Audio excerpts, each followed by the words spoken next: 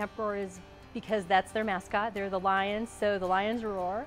I went back to my room and looked at my hair in the mirror. The program at Glen lasted for 4 weeks. It started the week right after school ended, and then it went 4 weeks on into the summer. Oh, great sportsmanship. I love that handshake.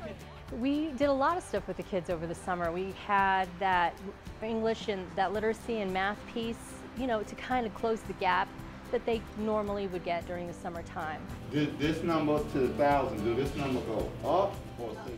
We also offered things like hip-hop dancing. They learned dance steps. They learned how to count their rhythm as they were dancing, and they actually performed for the parents at the end of the camp.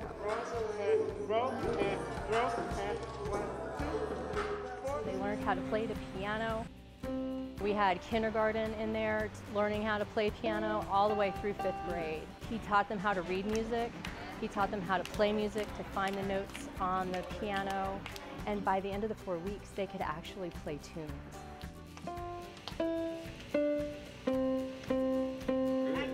Would you like to go? And they did some robotics. They learned how to code this summer. We did strategy games, and cooperative learning. So they're learning strategy, but they're also learning how to play cooperatively. I feel like Camp Roar, it was invaluable to the kids who did attend, because not only did we give them the things they needed to kind of bridge that gap that they always get during the summertime, but we also provided opportunities that they probably would not have gotten otherwise. We exposed them to different things that they may not have had exposure to otherwise.